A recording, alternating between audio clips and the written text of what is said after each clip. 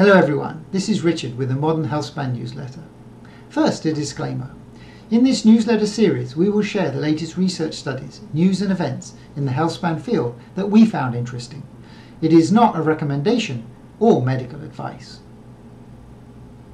Dr. Sinclair tweeted this week about a resveratrol trial with patients who had muscular dystrophy.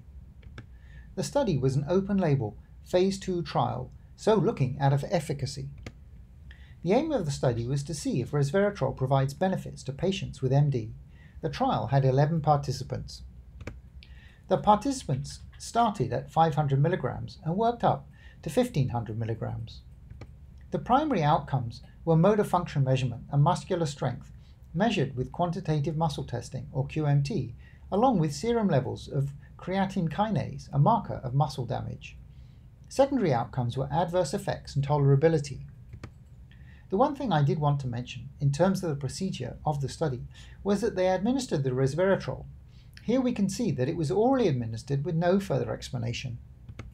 They looked at the serum levels and saw that it peaked quickly after the administration, and that this was consistent with what they had seen in healthy volunteers. This does seem to say that taking resveratrol orally is effective, and it is not clear that it does need to be dissolved in fat. Looking at the results, we can see that, despite the advanced state of the disease, the MFM scores increased from 34.6 to 38.4, and a twofold increase was found in the QMT scores, while CK levels decreased considerably by 34%, though they did notice some side effects with 1.5 grams.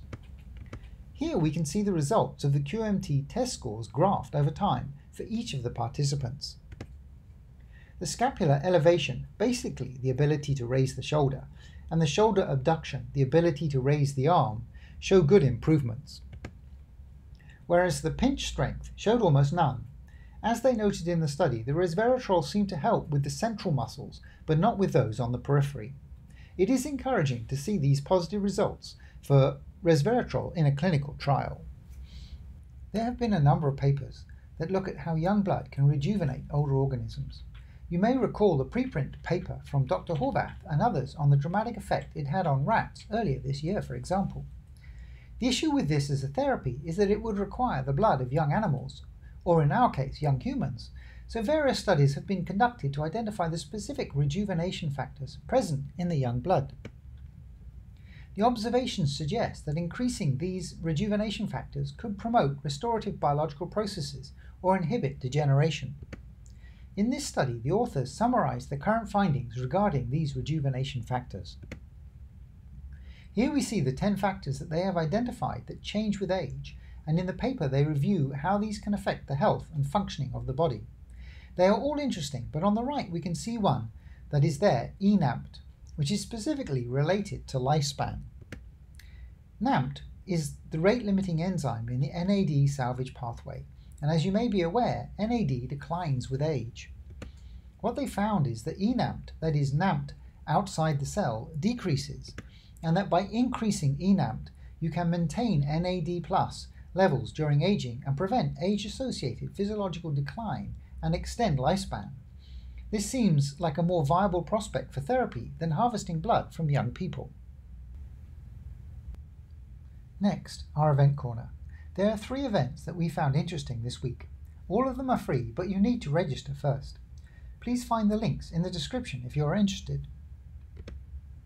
First, on Monday, November the 30th at 6:30 p.m. UTC, the Ethics of Anti-Aging, which is hosted by David Wood, a futurist speaker and author, and co-hosted by the Oxford Society of Aging and Longevity.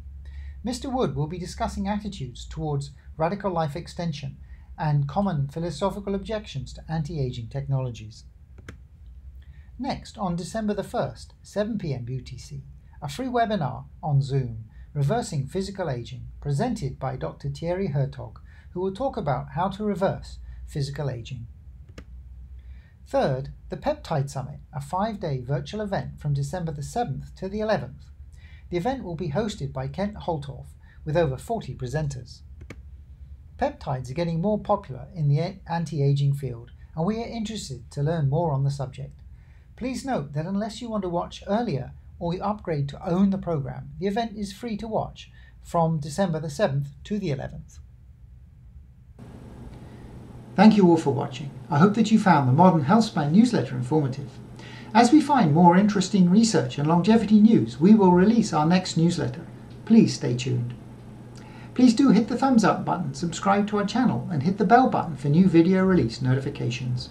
It encourages us to continue to create more videos about anti-aging and extending healthy lifespan.